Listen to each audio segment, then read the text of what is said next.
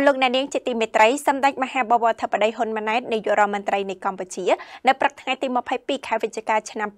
2023បានថ្លែងចាត់ទុកការសម្ពោធនៅផ្លូវជាតិលេខ5គឺជានិមិត្តរូបនៃការបន្តកិច្ចអភិវឌ្ឍនិងពង្រឹងសេដ្ឋកិច្ចរបស់ជាតិនៃរាជរដ្ឋាភិបាលនីតិកាលថ្មីបន្តពីរាជរដ្ឋាភិបាលនីតិកាលចាស់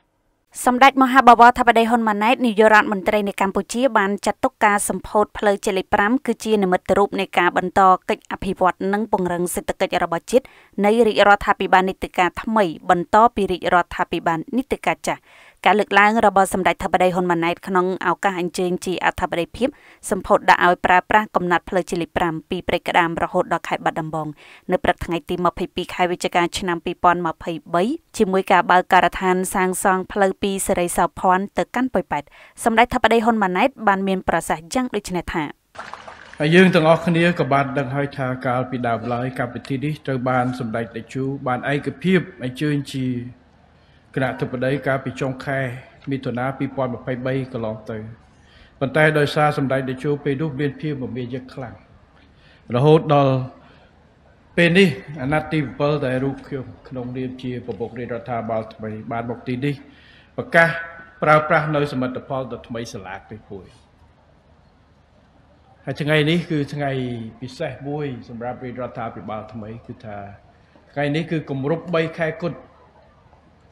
នៃការចាប់កម្ដៅជាផ្លូវការរបស់រាជរដ្ឋាភិបាលអាណត្តិទី7កាលពីថ្ងៃទី22ខែសីហាកន្លងទៅគឺសភា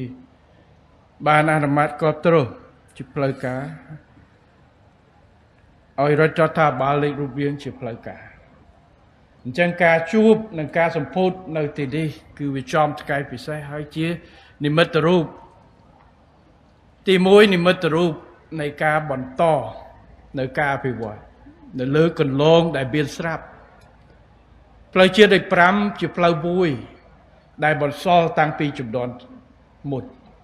ប៉ុន្តែផ្លូវនេះក៏រងផលប៉ះពាល់ដោយសារសង្គ្រាមមិញខ្ញុំចូលមកឯកឧត្តមអភិបាលខេត្តបានបង្ហាញខ្ញុំអំពីសិទ្ធិភាពផ្លូវនេះពីមុនអមែនទេឯកឧត្តមពេញពនីបាទរដ្ឋមន្ត្រី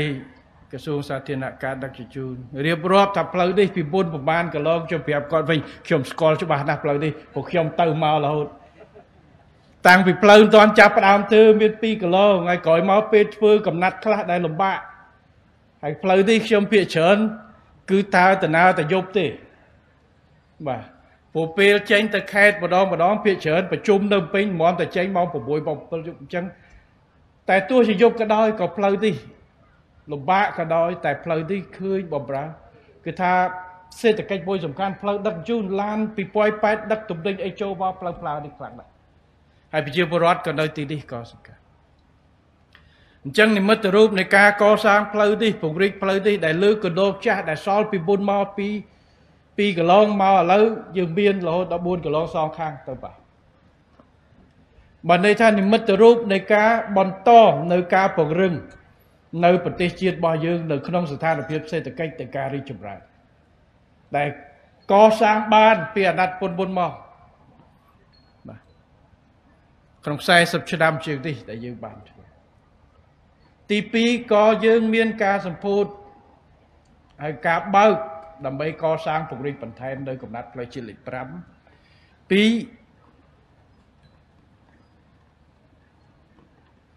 កង់ពីសេរីសភ័ណ្ឌទៅប្រទីមានជ័យដើម្បីតភ្ជាប់បន្ថែមអញ្ចឹងនិមិត្តរូបនៃការពង្រឹងនិងការពង្រីកនៅអ្វីដែលមានស្រាប់និងការបើកបន្ថែមទៀតនិងការពង្រីកបន្ថែមទៀតនៅសមិទ្ធផលថ្មីហើយជាមួយគ្នាថ្ងៃនេះក៏យើងធ្វើការសម្ពោធរួមជាមួយតំណាងរបស់រដ្ឋាភិបាលជប៉ុនដែលមានឯកឧត្តមឯកអគ្គរដ្ឋទូតអូអ៊ីណូអាស៊ូស៊ីហើយក៏សូមអរគុណឯកឧត្តមហើយក៏ដូចជាអ្នកវិទ្យុជប៉ុនជាច្រើនដែលបានចូលរួមនៅថ្ងៃនេះហើយប្រជាពលរដ្ឋជប៉ុនដែលបានចូលរួមទៅថ្ងៃនេះក៏ជានិមិត្តរូបនៃការបន្តនៅទំនាក់ទំនងជាមួយបណ្ដាប្រទេសជាមិត្តរបស់យើងគេសួរកាលពីខ្ញុំចេញទៅប្រជុំនៅអាស៊ានដំបូងក្រោយពីរដ្ឋាភិបាលថ្មីបានបង្កើតបានប្រហែលខែប្រទេសទាំងអស់ជួបក៏ចង់ដឹងអំពីគោលជំហររបស់រដ្ឋាភិបាលថ្មី តើគោលនយោបាយការទូតយ៉ាងការបរទេសយ៉ាងម៉េចគឺបានប្រាប់ថាគឺផ្អែកទៅលើមូលដ្ឋាននៃនិរន្តរភាពនិងចីរភាពបានន័យនិរន្តរភាពគឺបន្តនៅគោលនយោបាយតែរដ្ឋាភិបាលអាណត្តិទី6បានធ្វើជាពិសេសការបង្កើននិងការទំនាក់ថែរក្សាទំនាក់ទំនងជាមួយគ្រប់បណ្ដាប្រទេសទាំងអស់ផ្អែកទៅលើគោលការណ៍ឯករាជ្យគោរពគ្នាទៅវិញទៅមកផ្អែកលើច្បាប់អន្តរជាតិគោរពផលប្រយោជន៍គ្នាទៅវិញទៅមកហើយទំនាក់ទំនងរវាងកម្ពុជាជប៉ុនឆ្នាំនេះក៏ជាឆ្នាំពិសេសខួបទី70នៃទំនាក់ទំនងការទូតហើយម្សិលមិញខ្ញុំបានជួបជាមួយនឹងអតីតឯករដ្ឋទូតម្ដងការគាត់ពីនៅទីនេះដែលកាលពីនៅឆ្នាំ2006អំឡុងនោះ10ឆ្នាំជាមុន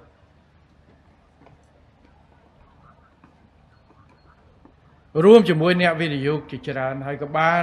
ហើយឥឡូវគាត់ជាប្រធានសមាគមកម្ពុជាជប៉ុនមិត្តភាពហើយបានចូលរួមរៀបចំឲ្យមានការបាញ់កញ្ជួយកាលពីថ្ងៃទី19នោះដើម្បីអបអរសាទរហើយខ្ញុំប្រាប់គាត់ថា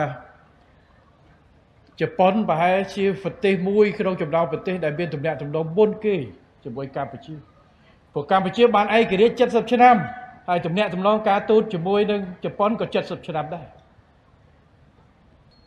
អញ្ចឹងទំនាក់ទំនងការទូតដែលយើងមានហើយទំនាក់ទំនងនោះហើយថ្ងៃនេះជានិមិត្តរូបនៃការសម្ពោធនៅសមិទ្ធផលថ្មីរួមគ្នា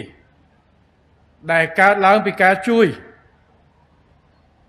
របស់រដ្ឋាភិបាលជប៉ុនចំពោះប្រជាជនកម្ពុជាតាមរយៈការផ្ដល់ឥណទានអនុគ្រោះក៏ដូចជាការជួយនៅក្នុងការ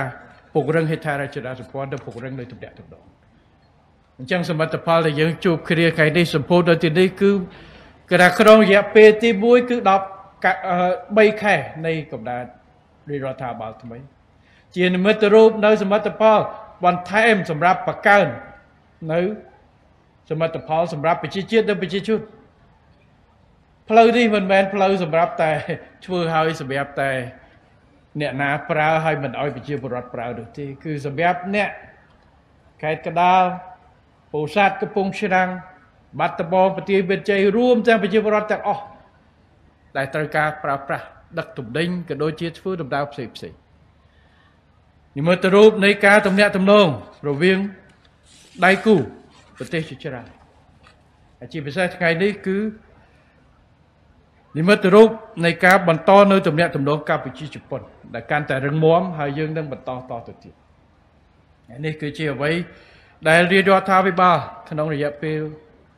90ថ្ងៃនេះក្នុងរយៈពេល3ខែនេះបានចាក់គ្រឹះនិងបន្តបន្ថែមទៀតនៅក្នុងការជួយហើយនិមិត្តរូបជាមួយនឹងការទទួលបាននៅសមិទ្ធផលថ្ងៃនេះខ្ញុំសូមចូលរួមត្រេកអរជាមួយប្រជាពលរដ្ឋនៅក្នុងខេត្តដែលប្រតិកលាគ្នាទាំងប្របានខ្ញុំបានលើកនេះ